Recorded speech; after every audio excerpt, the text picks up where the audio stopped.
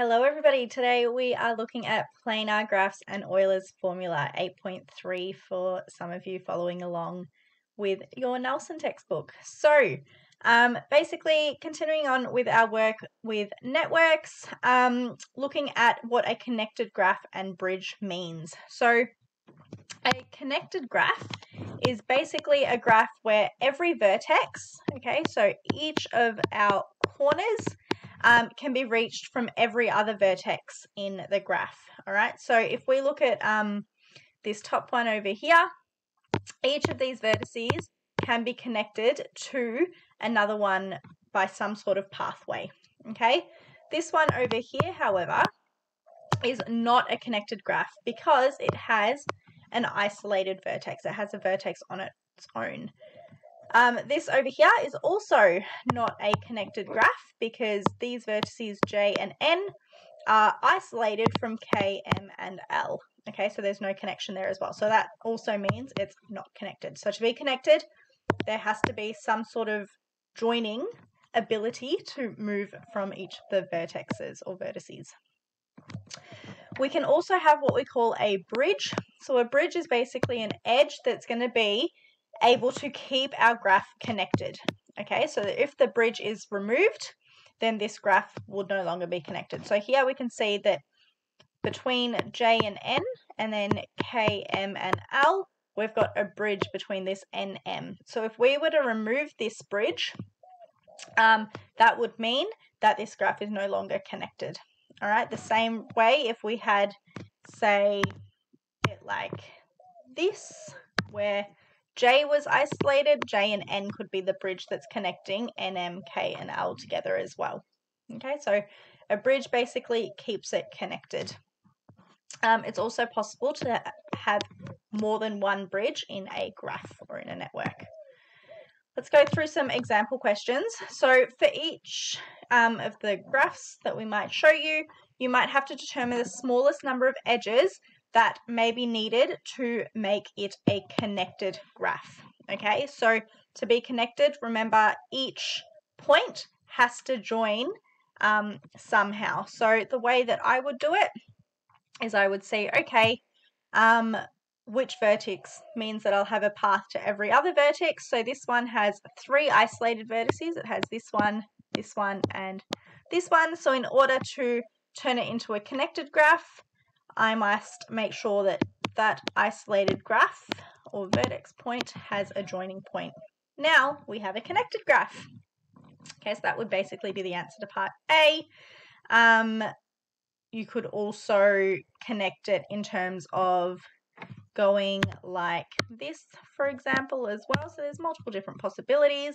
You could go like this, and you could also connect it like this as well. Part B, how many bridges are there? All right, so in terms of counting bridges, it's basically an edge that if we remove it would result in a graph that's no longer connected. Okay, so if we remove, say, this point here, that means E would be isolated, so CE would be a bridge.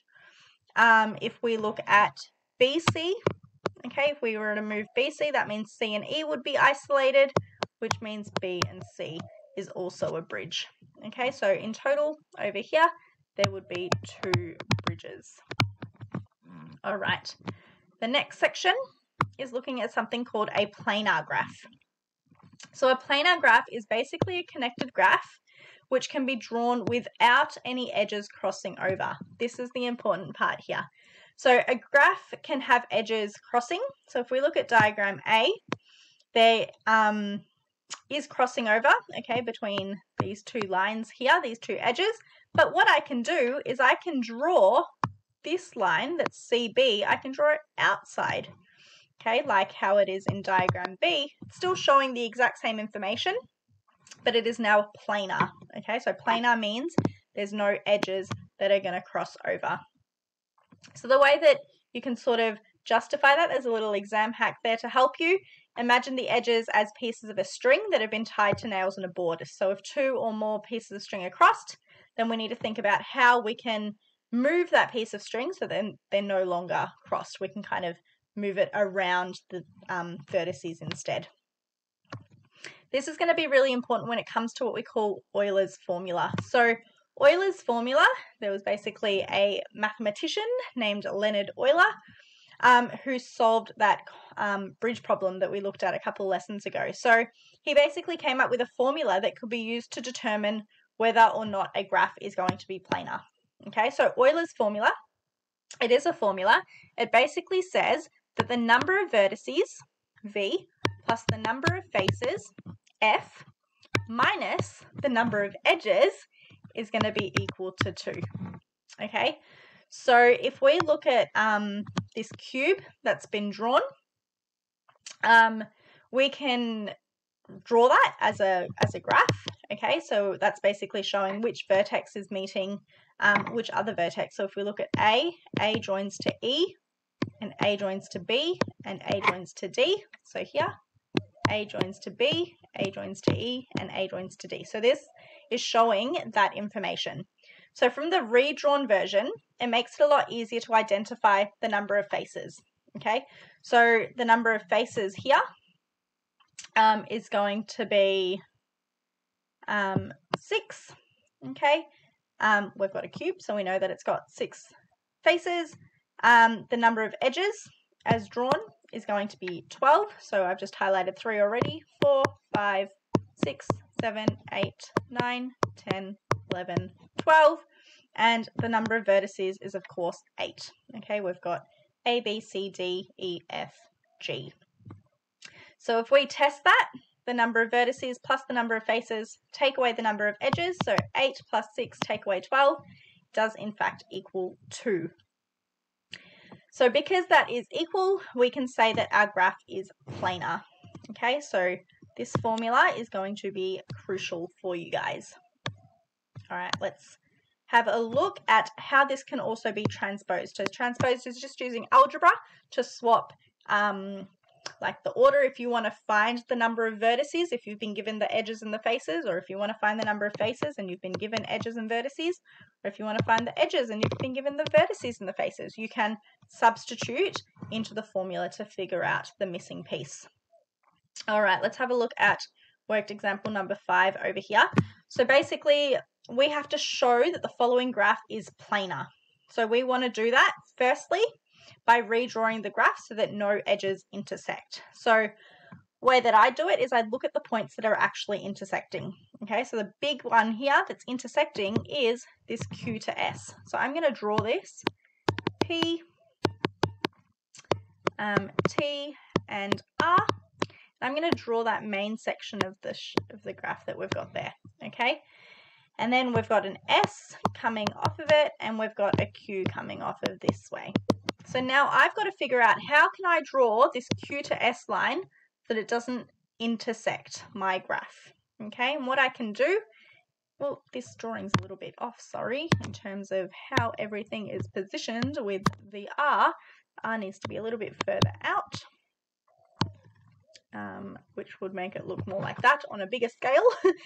So basically, my third line so that this Q to S doesn't intersect would just be to go around. And we have now drawn our graph so that no edges intersect. Okay, there's other ways that you could draw it. You could have even gone around this way if you wanted to. Both would give the same result. Okay, we can also show that it's planar using Euler's formula. So basically, we need to figure out how many faces, edges, and vertices there are. So if we look at the number of vertices, okay, we've got 1, 2, 3, 4, and 5 vertices.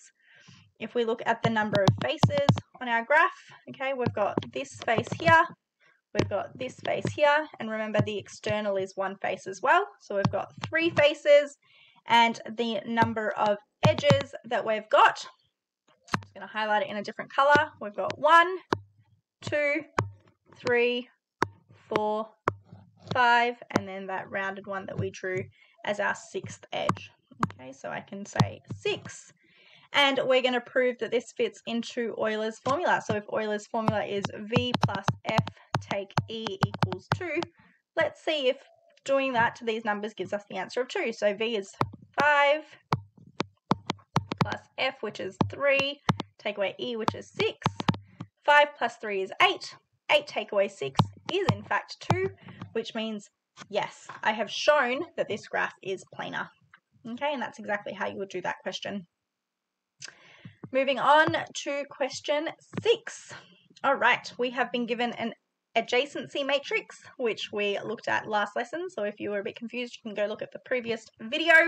It represents a planar graph with 4 vertices. So we know we've got A, B, C, D as our vertices. We need to determine the number of faces using this information. So based on this, we know that the number of vertices is 4. Okay, now we need to look at identifying the edges. So the number of edges, I've basically got here AB as an edge.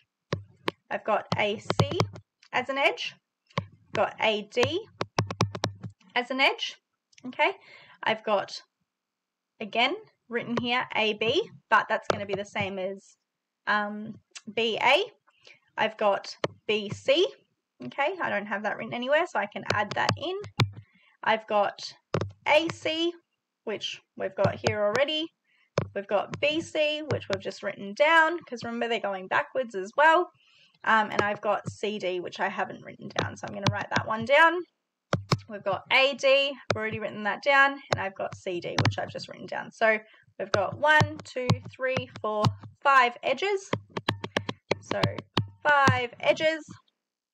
And we are trying to determine the number of faces. So basically, I'm going to scroll up here. Okay, instead of transposing the equation myself, I'm going to look at the transposed version that I've been told. So F equals E take V plus 2. So I'm going to go down here and I'm going to say, all right, F equals E take V plus 2. So the number of faces is going to be the edges, which is 5, take away vertices, which is 4, and then plus 2. 5 take away 4 is 1. 1 plus 2 is 3, which means this planar graph is going to have 3 faces. Alternatively, I could sketch it, but we can just sub it into the formula and it'll give us our answer anyway. All right, final question. A connected planar graph of 12 edges divides into the plane of 5 distinct regions. We need to determine the number of vertices. So again, if we're trying to find the number of vertices, I'm going to look at my formula for finding vertices. V equals E take away F plus 2. So that's exactly what I'm going to write down. I'm going to write down V equals E take away F plus 2. I've been told that I've got 12 edges. Okay, so that would be my E value. Take away my distinct regions. So that's telling me my number of faces. So take away 5 plus 2. 12 take away 5 is 7. 7 plus 2 is 9, which means this planar graph must have 9 vertices.